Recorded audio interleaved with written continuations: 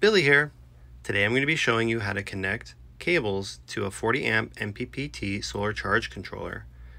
If you're new to Rich Solar or new to this particular MPPT solar charge controller and just aren't having good connectivity, this might be why.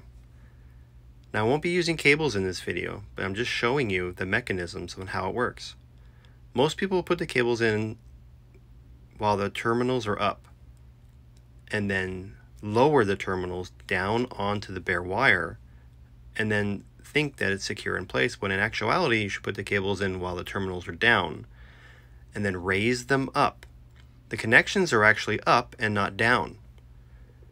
So if you've ever had an issue of why are my cables slipping out or I'm not getting good readings, that could be why. So you never want to put them in while the terminals are up. Always put your cables in while the terminals are down. And then as you're lifting the terminals, you really don't need to screw it very tightly. Once they're up, you just give a slight squeeze on it and those cables are not going to be coming back out.